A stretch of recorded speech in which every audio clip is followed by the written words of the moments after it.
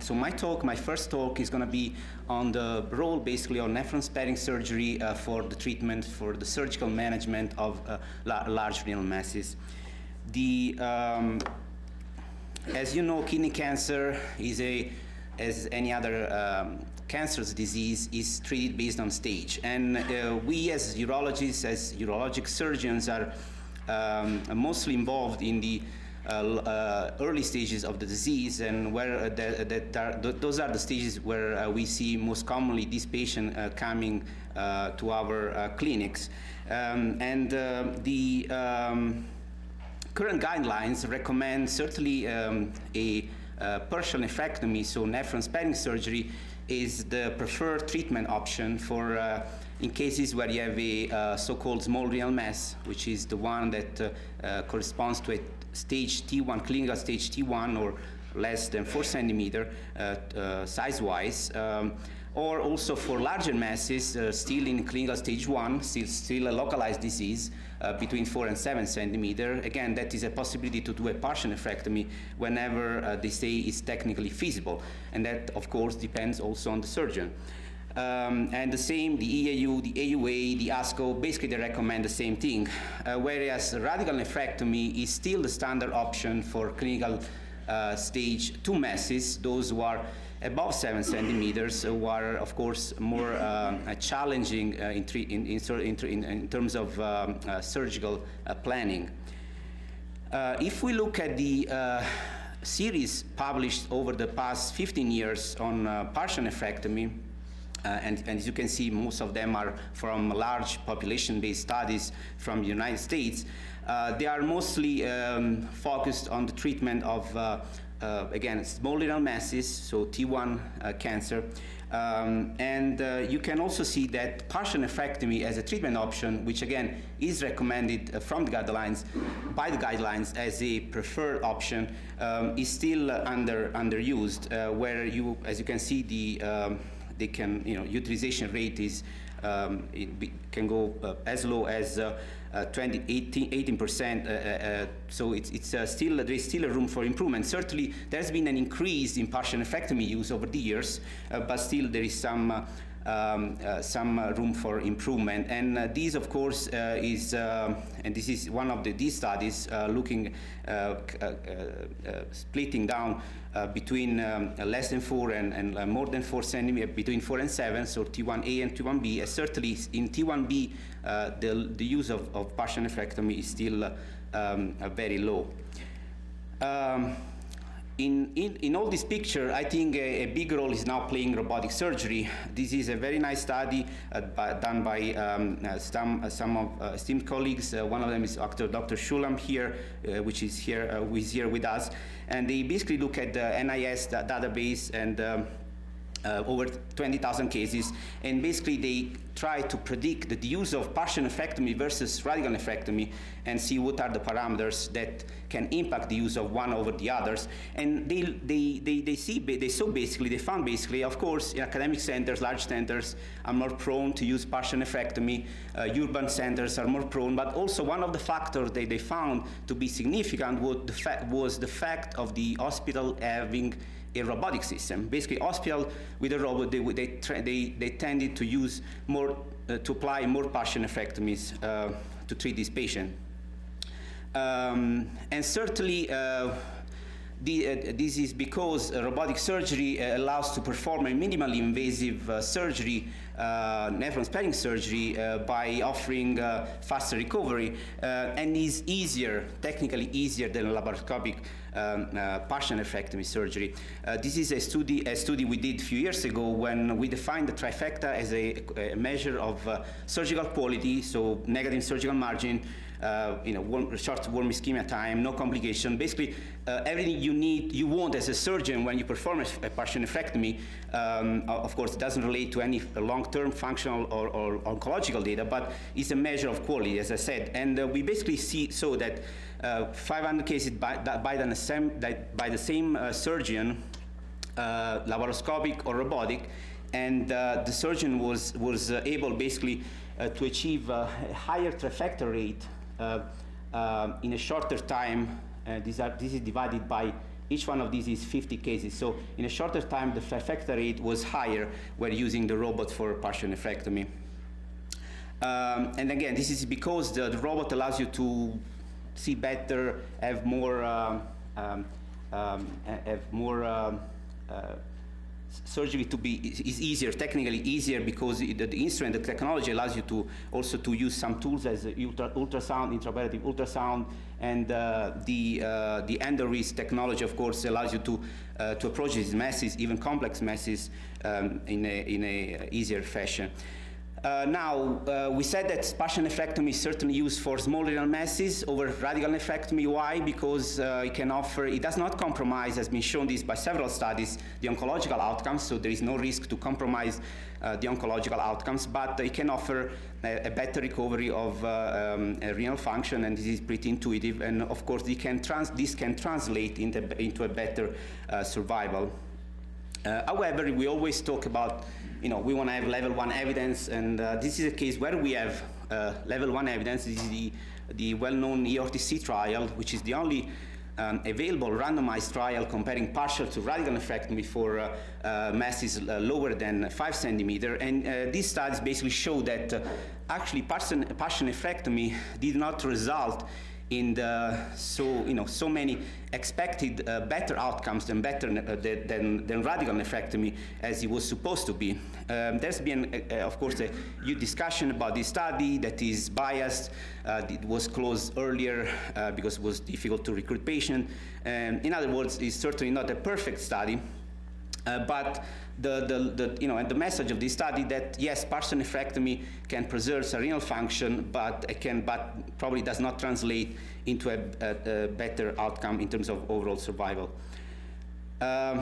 This is one of the well-cited and largest meta-analyses on the treatment of small renal masses with the Nephron sparing versus radical surgery.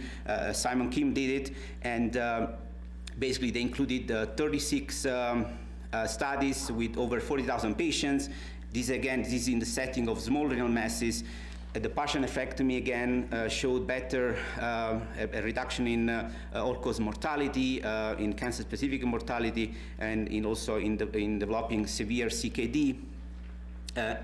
But the bias here, this is a meta-analysis not of randomized studies, meta-analysis of retrospective case control studies. So there's always this issue of the downside of doing meta-analysis of this type, and so basically there was a selection bias probably in favor of partial nephrectomy.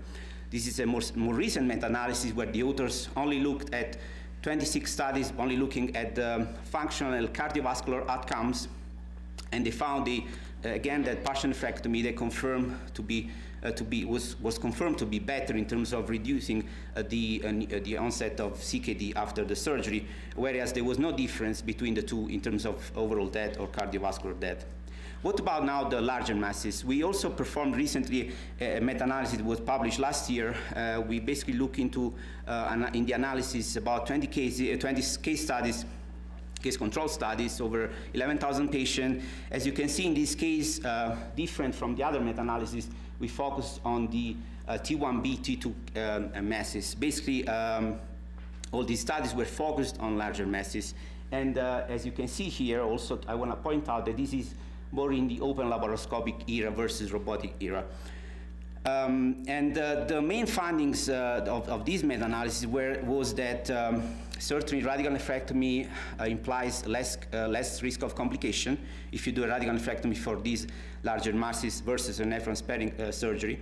But on the other hand, the partial nephrectomy can allow a better preservation, again, of the renal function. Again, very intuitive.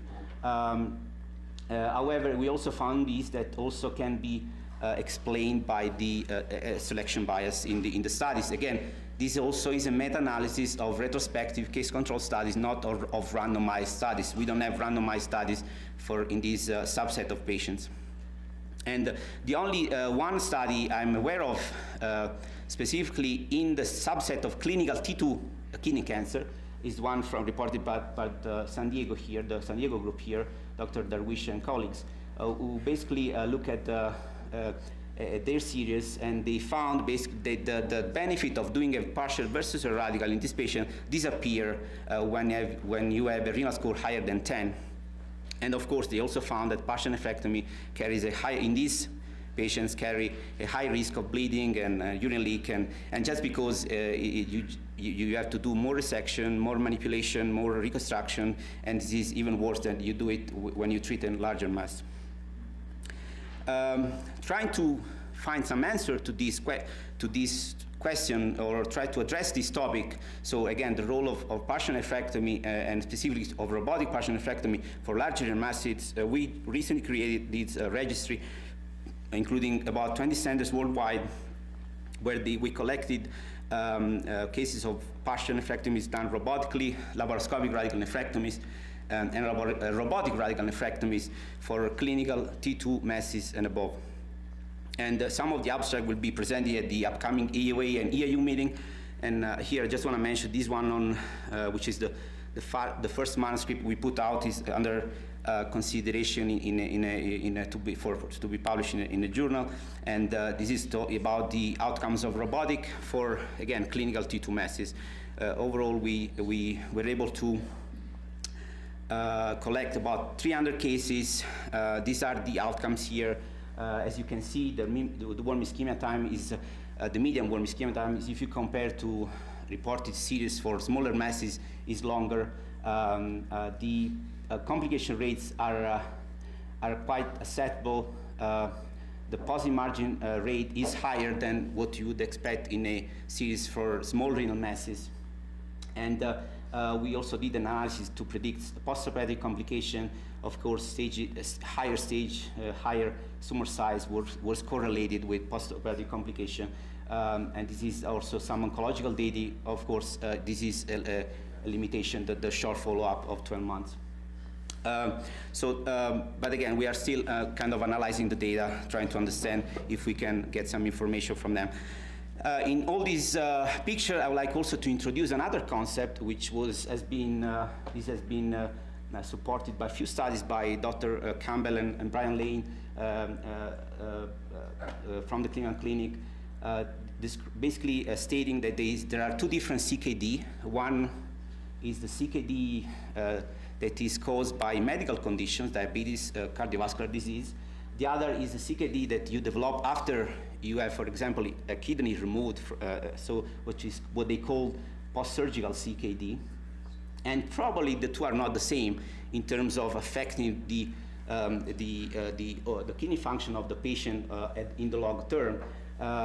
So basically, they say that they saw in this study, for example, that the patient with CKD, surgical CKD, in the long term, they had the same survival curves of an overall population. The same thing in this other study of over 4,000 patients followed for 10 years, so a long follow-up.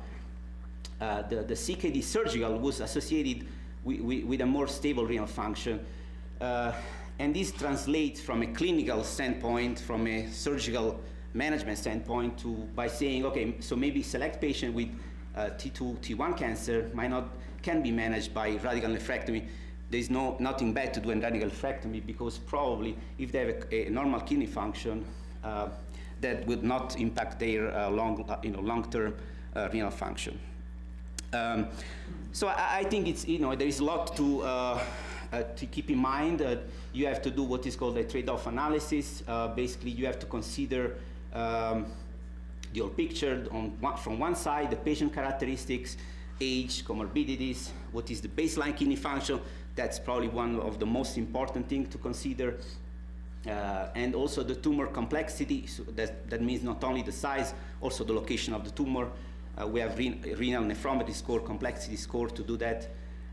And of course, the surgical expertise comes into the play. You have surgeons who are comfortable in doing a nephron-sparing surgery with an open approach, that's fine. Others, they do it with a laparoscopic approach, that's also fine, or robotically. And then you have to discuss with the patient. This comes into question when you discuss with the patient in terms of counseling preoperatively, set the expectation and try to then make the right choice for that specific patient.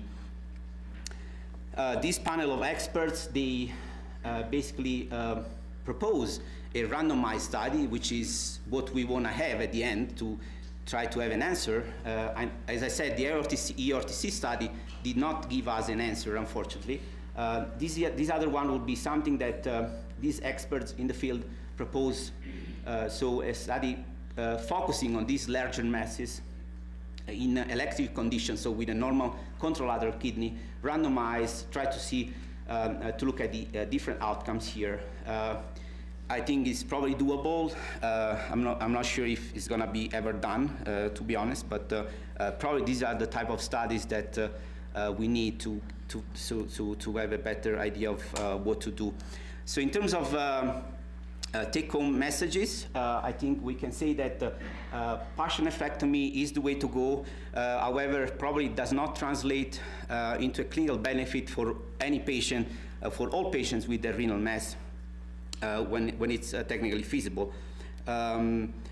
Certainly as a consolidated role, and it represents the way to go for simple renal masses, small renal masses, or limited size and lower stage. And certainly there is still a problem nationwide and worldwide regarding the lower utilization of partial nephrectomy for these small renal masses.